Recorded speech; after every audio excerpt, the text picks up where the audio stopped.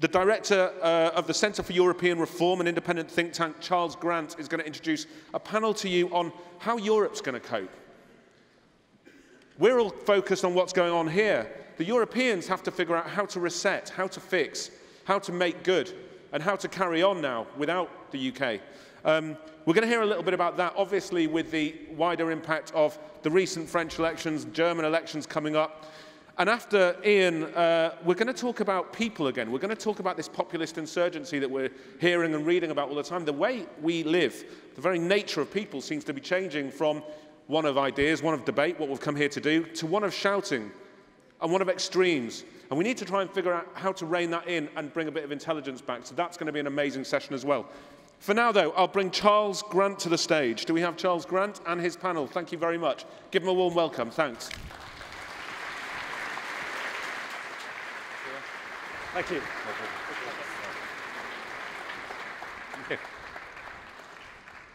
S'asseoir à l'extrémité. Extrême droite. Exact.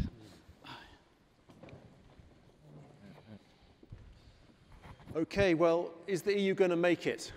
That's what we're going to talk about today. And let me, before I put a few questions on the table, let me just introduce our great panel we have today. Starting on my left, Richard Corbett, Deputy Leader of the Labour MEPs in the European Parliament and Vice Chair of the European Movement, former advisor to Herman van Rompuy, Joseph Garcia, Deputy Chief Minister of Gibraltar and the person in charge of Brexit in the Gibraltar government, Louise Rowntree on my immediate left, candidate in Fulham for the Liberal Party and a well-known lobbyist in Brussels, an expert on the EU. On my right, Laurent Pech, a professor of EU law at Middlesex University, and finally Frédéric Martel, a writer and a journalist who covers globalization and much else in what he talks about. As has just been said, the British debate on Brexit tends to be a debate that ignores what's going on in the rest of the EU, and I hope we can plug that gap somewhat in the next 45 minutes. Let me just put a few questions on the table and ask our panelists to pick up just one of these questions each, without any speeches, before I open it to the floor. The first question, I think probably I'm looking at Louise on this, is can the EU simply survive the mass onslaught of different problems it faces, particularly Brexit, but also the Euro crisis, the refugee crisis, the crisis of values in Central Europe, the impact of Trump and so on. Is the EU going to make it? Is the EU going to make it? Secondly, I have a particular question on Emmanuel Macron. Probably initially for Frédéric.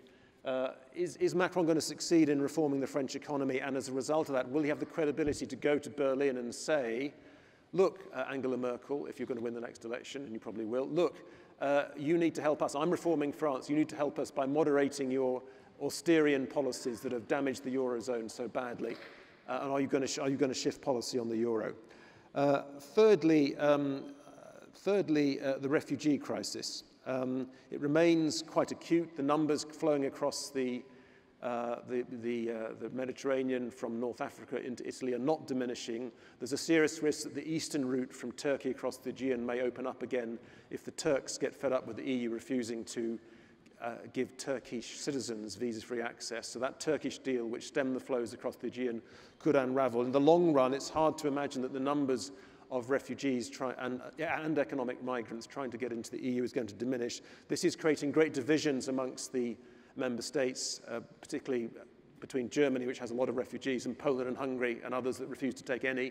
Huge divisions amongst the member states, like the Eurozone crisis, which is creating divisions, and like the Eurozone crisis, the refugee crisis is boosting populism and helping those who want to argue that the EU is a bad idea.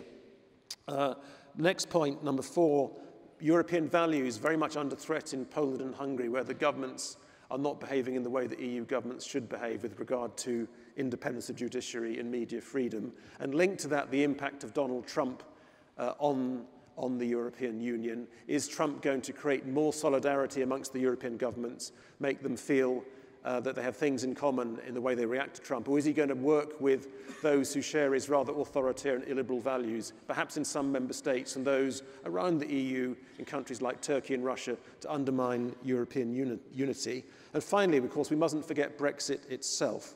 And what I note at the moment is that there is a strange, unholy convergence of interests between some in the British government, or at least the British Conservative Party, who do not want a deal, who hope we crash out with no deal at all, because any deal will mean some subjugation to the rules coming out of Brussels and the courts in Brussels. They'd rather have no deal at all and hang the economic cost, and they're quite happy for us to crash out. And then equally, one or two people on the European side who apparently seem to be behaving in such a way to make the likelihood of us crashing out rather larger. Just last week, the EU side raised its demands for a Brexit fee, a budget payment, from around 60 billion euros to a substantially higher sum than that. And certainly on the EU side, which I monitor very closely, the demands of the EU are getting tougher and rougher and stronger rather than softer as the negotiations begin. So that's a lot of questions on the table. That's enough from me. Louise, would you like to pick up my first question? Can the EU simply survive this onslaught from so many areas? Well, I mean, you do paint quite a bleak picture, Charles, of the future, and I agree with you that Europe does face challenges.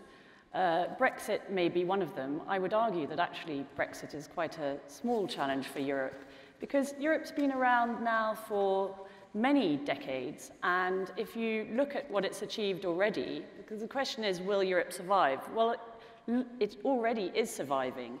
Now, 70 years of peace is not a small thing. I was around... My late father fought in the Second World War, and when I grew up and I was young in the 80s, we were constantly being bombed because there were challenges involved with the UK and Ireland. And those challenges don't exist anymore for various reasons, but partly because of the EU. Europe is also now the largest single trading bloc in the world, and it operates with considerable, despite, again, many challenges, economic might. And the last thing I would say is that Europe has incredibly strong institutions which are, in my opinion, very democratic and almost more democratic than British ones. So it's perfectly... So it's in a very good position to deal with all of these challenges. I mean, I remember when the European Parliament wasn't directly elected, now it is by proportional representation. That's how MEPs like Richard Corbett have been able to do so much good work from all the different political parties. And yes, it is a shame that Britain will be leaving the EU, and I think it will be a loss to the EU because Britain has always had some of the best politicians and diplomats and negotiators in the EU. But, and this is a big but, there will still be 435 million EU citizens out there. There will still be a European Parliament, a European Commission, 27 EU member states. And they are, and I know this because I've advised some of them, and I've also advised a number of Balkans countries who are waiting desperately to join.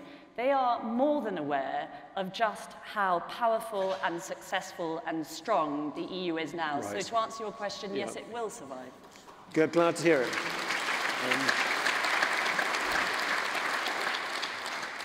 Frédéric, is Macron too good to be true? Can he really pull off a reform of France and a reform of the EU as well through a renewed Franco-German partnership? Well, first of all, sorry for my accent in English, but I have an excuse. I come from a country where which has a new president who at least speaks better English than the president of the United States of America.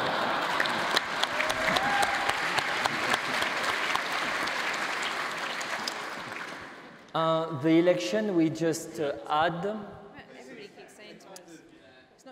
were an election with 2 rounds. If you look at the second round, it's a very big victory for France, for Europe, of course for Macron, and this victory, as you know, has been 63 for Macron and 34, not even 34, for Marine Le Pen. So it's a huge victory.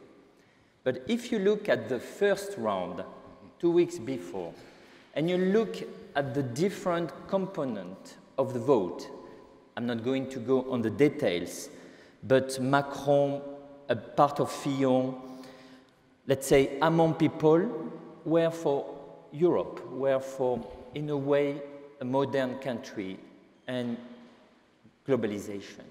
It is less than 40%, which means that if you look at the other side, Le Pen, Jean-Luc Mélenchon, the extremely left, a part of Fillon, and probably Dupont-Aignan, you have more than 54, 55, 56% of the French population that basically was in a kind of French Brexit as well. So I wouldn't be as optimistic about the French situation, even though for now we can say in a safe way that for the next 5 years we are pretty safe about Europe, globalization, and the French situation. To answer your question then quickly, Emmanuel Macron is a question mark. We don't know actually, nobody knows exactly what he's going to do. What we can say is that on 3 key issues, Europe, globalization, and Islam, which are 3 extremely difficult topics in France, he has been against populism. He took extremely quiet and smart position on these 3 issues. We would have loved that somebody like David Cameron or Ed Miliband would have been as quiet and smart on this kind of 3 issues. We will be probably in another situation if it would have been done in this way. To finish, I will say, you know, I grew up as a European. I was in '89 in Romania as in the French embassy. I see the reconciliation with the east of Europe. So I wasn't in the beginning a European, I became a European. And when you remember, for example, the sentence of Oscar Wilde, when he says in The Picture of Dorian Gray, I wonder if life has still in store for me anything as marvelous. I don't know if we have something as marvelous as the European idea. Can we find something else? Can we save Europe? I still think that today the European dream is absolutely impossible to defend, to embrace, to support, even in France right now, for many reasons. And in UK, we are in a bit in what the Polish people are saying about difficult things. They say it is easier when you have the fish to make the soup than to recreate the fish from the soup. And this is probably a bit the UK situation. Thank you very much.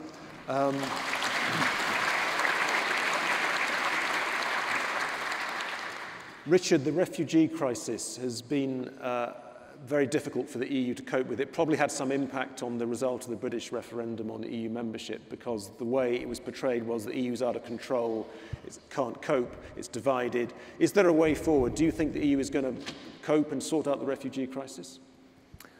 Well, the first thing to say about the refugee crisis is that it would be with us whether we had the European Union or not, and whether we are in the European Union or not. The stream of people coming from Syria and other places would exist and is not going to suddenly stop miraculously overnight.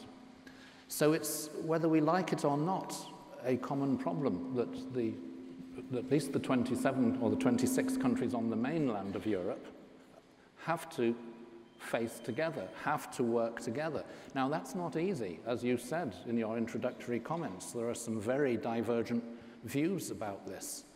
But nothing can be done in terms of solving that problem or managing that issue without working together. And that's one of the glues that holds the rest of the European Union together, is interdependence, the kind of issues that you cannot simply solve alone in one country, where you have to work together with your neighbors, whether it's refugee crisis, whether it's economic questions, environmental ones, the single market, all kinds of things require common action. And that's what makes the European Union hold together. Not just the idealistic vision, which you rightly recalled, peace and stability in Europe, that's the main motivation, but also the pragmatic reality that you hang together or you hang separately. Yes, that's at world level. Right. Okay, Richard, thank you very much. Let me turn now to Joseph.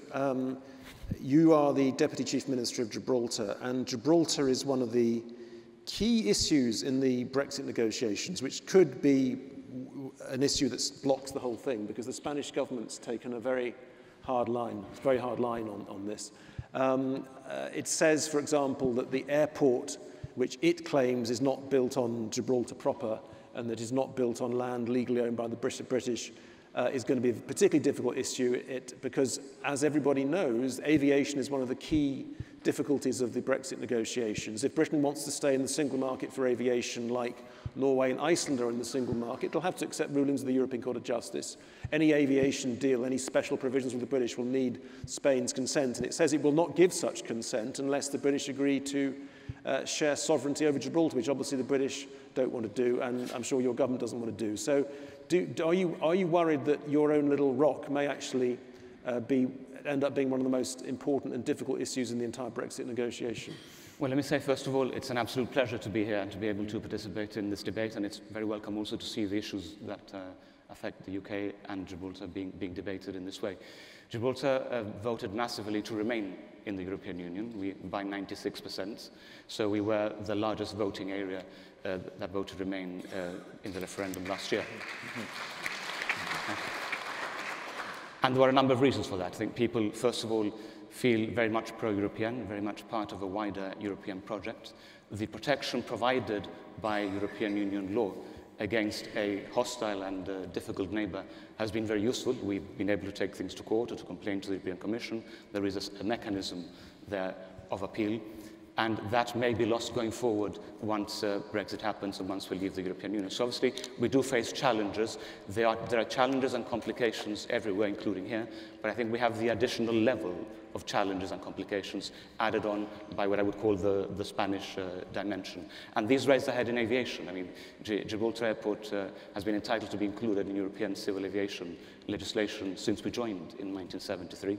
Spain started to object in 1986 when they joined the European Union, and then we signed an agreement in 2009 between the UK, Spain and Gibraltar to unblock the whole thing, whereby we agreed to build an air terminal next to the frontier fence, which Spain could then build a connecting building on their side and use it to access our terminal. Unfortunately, the Spanish terminal was never built, and the new Spanish government rescinded from the agreement that the predecessors had signed up to. So it has left aviation as one of the pending issues which haven't been addressed and which now need to be addressed in the discussions going forward. But obviously there are others, and one of them relates to freedom of movement. The border between Gibraltar and Spain is one where 12,000 people come into work every morning and go back every evening. 10 million tourists come in through that border every year.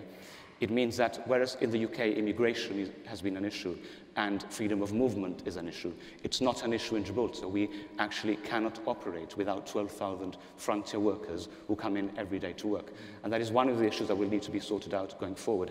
And our perspective is obviously different to the UK perspective, because here immigration and freedom of movement is an issue, whereas in Gibraltar immigration and a fluid land border is actually not an issue. It's something we actually welcome and encourage, because obviously it helps not just our own economic development, but also the economic development of the Spanish side. There are 12,000 people who come into work every day. It's a very real and a very human problem. Thank you very much. We'll come back to that later. I'd like to finally turn to Laurent Pech now. European values are under threat within the European Union in certain member states, outside it in the Balkans, in Turkey, in Russia, and arguably Western values are under threat in Washington as well. What should or could the EU be doing about it that it's not going to do about it? Is it going to survive this onslaught on its values? And will the arrival of Macron help the EU to fight to maintain and preserve European values? Before answering your question, just a quick point on Brexit. As a lawyer, perhaps one of the key messages I'd like to share with you is to make a success of Brexit. I think we should stop being in denial about the complexity of what's ahead of us.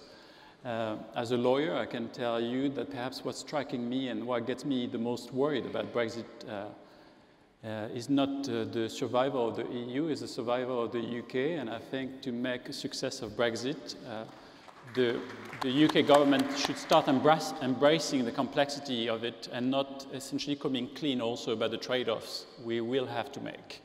It's going to be a painful, a very complex process, and perhaps the most, the aspect which gets me the most worried is, for instance, the unwillingness to come clean about the complex work. As a lawyer, I can tell you that it's going to be a massive challenge to untangle the links between the UK and the EU.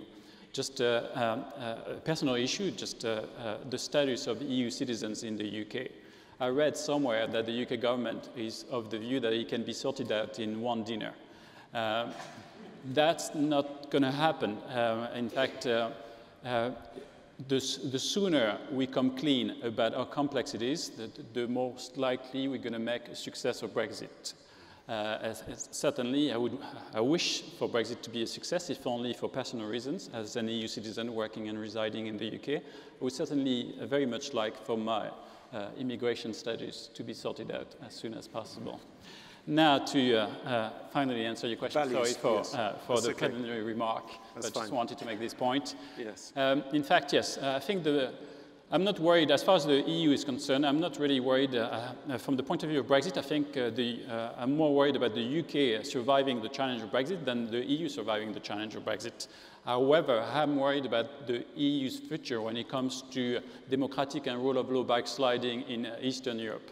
It's a bit of a complex issue, but very briefly, in countries like Hungary and Poland, governments, on the basis of being democratically elected, have decided to undermine the rule of law, to implement their programs. This is a crucial issue, if only because the EU legal system is based on one key assumption, is that all of the EU member states share the same values. Once you have an EU member state undermining systematically the rule of law, then you're putting the survival of the EU legal system becomes under threat. Just to give you an example, the EU legal system is based on the principle of mutual trust. Mutual trust means essentially British judgments can be easily enforced in countries like Romania and Bulgaria, but the opposite is true as well. But once a government has destroyed its judiciary, then you can no longer trust the judgments issued by this national judiciary. You cannot no longer trust the country to implement effectively its EU law obligations. So this is very much, I think, the most pressing issue from the point of view of the EU. This is an existential threat, more so than Brexit itself. Now, what do we do? What should we do? I mean, I know what we should do, but what is possible to do is a bit more of a problem. Essentially, the EU doesn't have really the tools, the effective tools to actually prevent rule of law backsliding from happening in the first place. The only card we could use, but it wouldn't be easy to use, is to cut off EU funding in countries like Hungary and Poland. The most annoying aspect from my point of view is that solidarity must work both ways. You cannot be a recipient of EU funding and refusing to share the burden when solidarity is needed. So we were talking about the refugee crisis. Essentially, Hungary, just to speak of one of the two countries most affected by rule of law backsliding, was asked to welcome about 2,000 refugees. And instead of welcoming 2,000 refugees, they decided to build fences, for right or wrong reasons, but they also decided to challenge the legality of the measure whereby they were asked to welcome 2,000 refugees. 2,000 refugees for a country like Hungary, when the rest of Europe welcomed so many of them in 1956, I think it's quite a disgrace. Yeah, okay. Now, what should be done?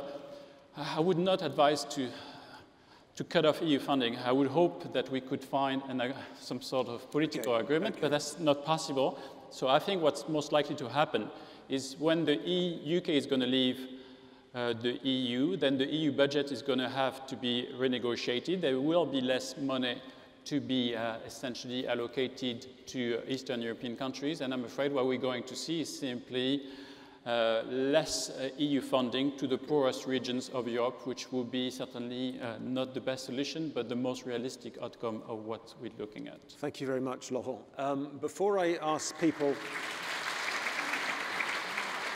Before I ask people on the floor to put up their hands, which I will do in just a minute, let me just try and pick up, following on from what Laurent said in the first part of his answer about Brexit, and answer my own question I posed at the beginning to some degree. Britain's partners are taking a very hard line, but people in this country don't really understand why, because the newspapers don't necessarily tell them why. Why are our partners taking a hard line? Why are they asking for more and more money as the price of Brexit? There's at least a couple of reasons why they're taking a hard line, particularly France and Germany, but the others too. One reason is that they're very worried about populism. They're very worried that if the British are seen to get a special deal, allowing to be in parts of the single market but not other parts, a special privileged position, half in, half out, then Marine Le Pen or other populists in other countries will point to the Brits and say, look at the Brits, they're thriving outside the EU, they're doing fine outside. Why should we stay in? Let's go and join them. And this is very, very important for Angela Merkel, and I'm sure Emmanuel Macron too, certainly it was for the previous French government.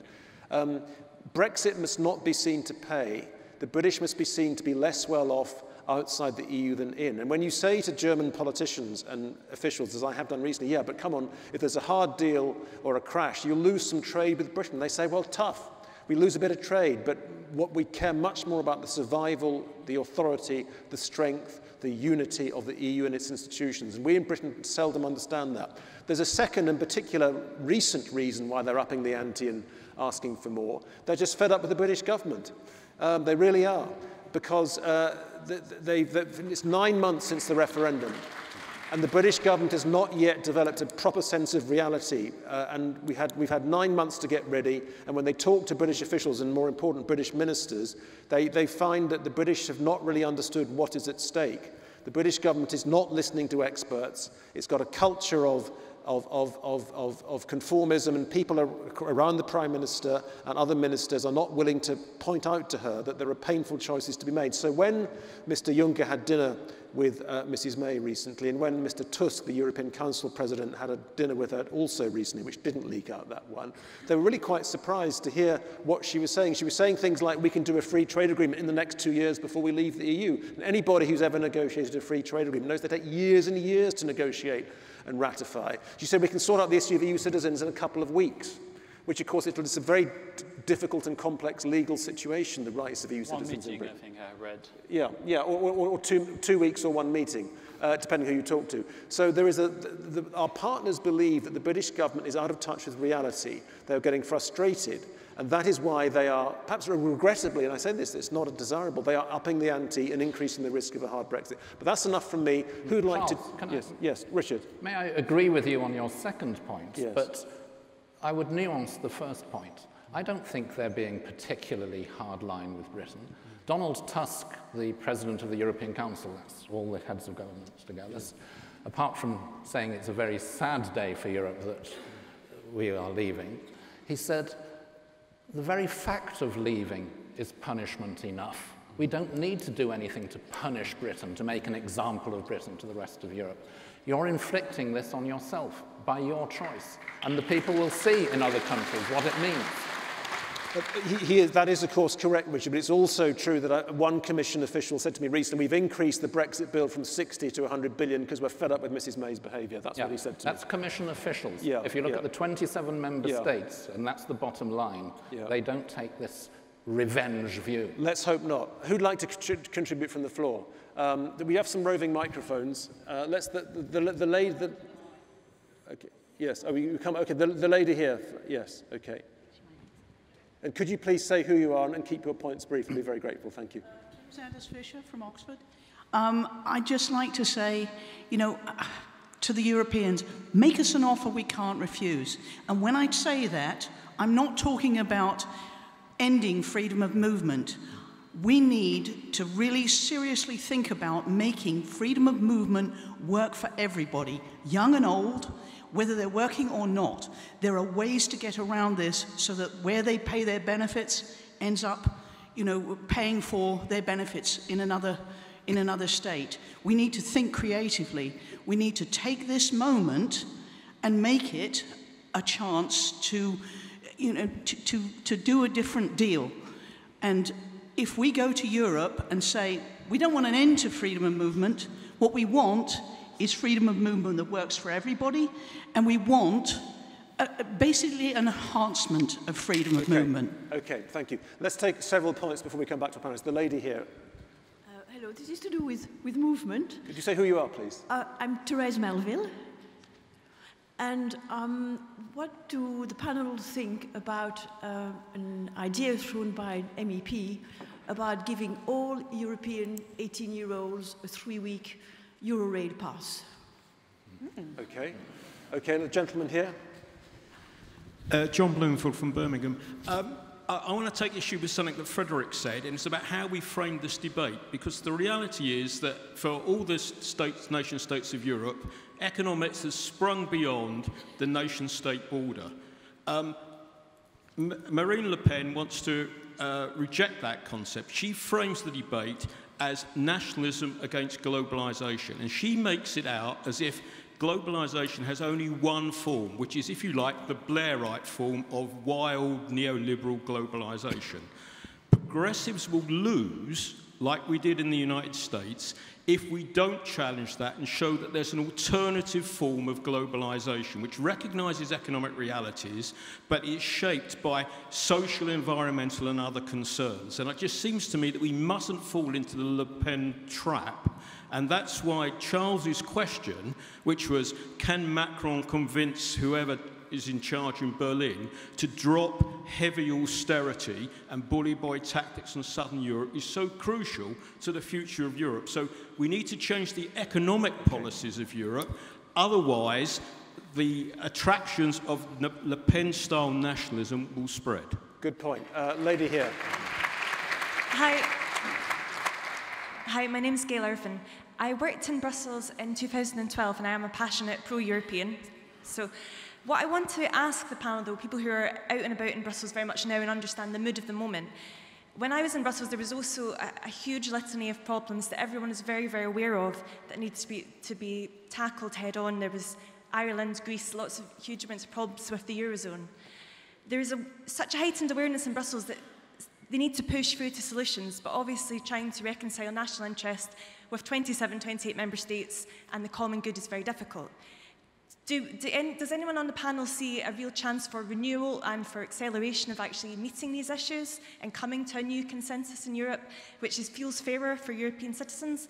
Can Brexit be something which actually spurns renewal in the European Union? Could it be a good thing for the rest of the member states? Fair question. Let's take several more points on the floor. Lady here. Carol Tongue, former Labour MEP. Some people have written this week that Martin Schulz is probably, arguably, the most important person in Europe. He needs to be arguing for a change in German economic policy that supports what Macron is going to have to do in France, which is very, very difficult, structural reform. There needs to be higher wages, more investment, a higher internal demand to actually receive, for example, more French imports, but at a European level, to have more money in a European infrastructure zone and support Macron on how he'd like to change Euro governance. Do all you experts see any chance of that? Is Martin arguing that in the campaign? Thank you. Okay, gentleman here. Tom Lyons from Brighton. I'd like to make a comment on Charles Grant's thing about attitudes towards Britain in the EU. I think the rest of the EU has had 30 years and more to get absolutely fed up with this country's behaviour. It's repetitive petulance and obstructionism under successive governments, and also the behaviour in the European Parliament of the members of at least one party, which has been quite obnoxious and given an extremely bad image of this country to the rest of Europe and the rest of the world.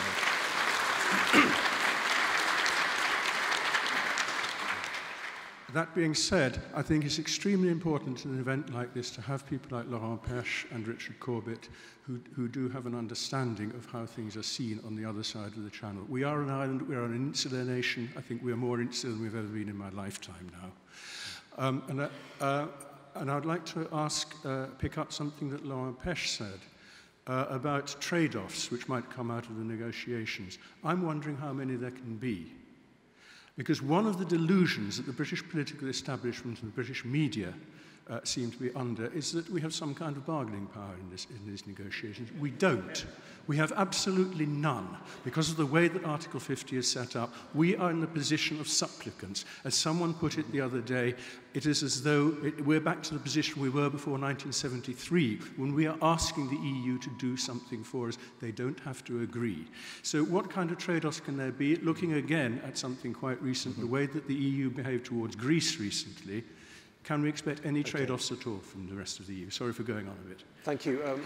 Let's take one more before we come back to our panel. Then we'll take more questions later. And if the organisers can let me know what time we have to stop, I'd be grateful. Sir. So one question just about the EU itself rather than anything to do with Britain. The EU currently is in a sort of strange limbo between it's way more than a free trade agreement but way less than a federal state. And part of the reason it seems to be in that limbo is because of the unanimity rule, where every member state has to agree on everything. Do the panel agree that this rule holds back Europe, or if it's a vital part of its functioning? If so, should it be repealed? How might we get a more integrated and decisive Europe, and is scrapping that rule part of that? Thank you. Can we briefly come back to our panellists? Just 1 point each, please. Don't answer all the questions, because I want to fit in as many more points on the floor as possible. Let's start this time on my right. Frédéric. Yeah. There is too many points. Just pick one or two. I mean, I go back to the question of Marine Le Pen. Marine Le Pen, who got 21% on the first round and 34 on the second round, wanted to destroy Europe and the market economy. And the first consequence of the election that we destroy the National Front, because they are now in very big trouble, and actually all of them are fighting against each other. So at least it is a good outcome of an election that began on a very bad way. That's it. Okay, thank you. Very briefly, I think the first question was about free movement, EU free movement law, and that's an issue that I've been teaching for the past 15 years. Just a simple point, those who tend to demand reform or changes regarding EU free movement law tend also to deeply misunderstand it. Most people, in my experience, discussing EU free movement law in newspapers don't know what they're talking about. The simple fact is that EU free movement law does not guarantee an absolute right to claim benefits or an absolute right to reside anywhere in Europe. That's not true. What EU free movement law does is essentially is one key thing for anyone exercising their free movement right, then they can benefit from the principle of equal treatment. So essentially what EU law does is once you work in another EU member state than your own, you cannot be discriminated against. That's it. There is no right, absolute right to travel within Europe and claim benefits. That's simply not true. I would just refer to a brief 10 Q&A I wrote on the EU free movement law on the myth mostly propagated by British newspapers. So if you type my name and online and search for EU free movement law in 10 questions and answers, then you get all the myths completely destroyed as efficiently as possible, at least. Thank you. Louise. Well, we had an interesting point on whether or not the EU can now finally renew itself, now that Britain, who's been problematic for decades, is finally leaving. Yes and no. We have actually, Britain pushed, it was a British commissioner who pushed for the single market, for breaking down all these free movement barriers. We've been very active on competition. I worked on international trade, and our international trade negotiators were some of the most powerful in breaking down barriers to trade between Europe and the rest of the world. So on that side of things, I think renewal will be slightly harder. But yes, to the broader, the Euro, foreign affairs, home and justice and security, perhaps now Europe will finally be able to deepen on those issues. Right. Can I say, Joseph? I think there is a recognition in the EU that they do need to renew and to an extent reinvent themselves. And if you look at the white paper published by the Commission as a result, coinciding with the 60th anniversary of the Treaty of Rome a few weeks ago, they mention a few areas, and it ranges from either remaining as they are, going back to the European Economic Community, a trading bloc and a commercial organization, to federalism at the other end, or to this idea of a multi-speed Europe, where some countries can integrate faster than others. All of them pose their different challenges, and it's difficult to see which one is going to emerge. But certainly my understanding, my impression seems to be that the Commission seems to be favouring this multi-speed approach, where some countries can move faster than other countries. But even that would bring problems. We just need to wait and see. Richard. Question that hasn't been answered on Interrail tickets for young people. Great idea, but I don't think there'd be a majority in the European Parliament for it when it adopts the budget, because most members think it's not a good use of taxpayers' money. We'd get a lot of flack for it. On the question of globalization, a different form of globalization, to a degree the EU is just that. It's the world's largest market, but it's a market with rules. Rules on consumer protection, rules on workplace rights to protect workers, rules on environmental standards, rules on competition policy to make sure that it's not dominated by multinational companies and you can take them to task. Now, some of us would like to see those rules strengthened, but their existence doesn't apply in other forms of globalization. It's one of the things that makes the EU unique. And may I just say one thing on freedom of movement?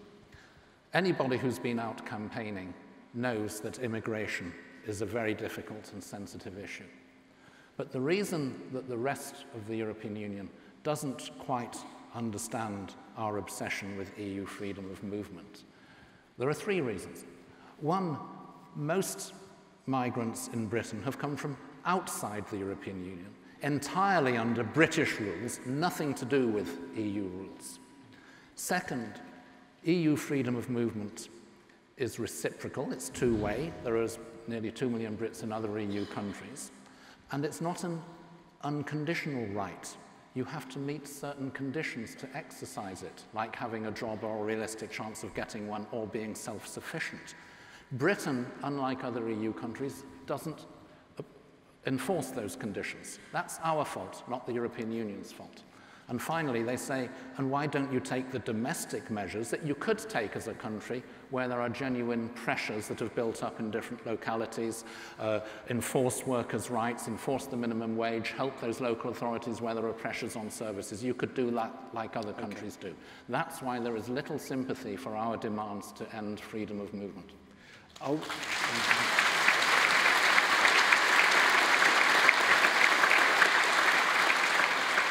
This panel began 10 minutes late. Are we allowed to have another couple of quick questions?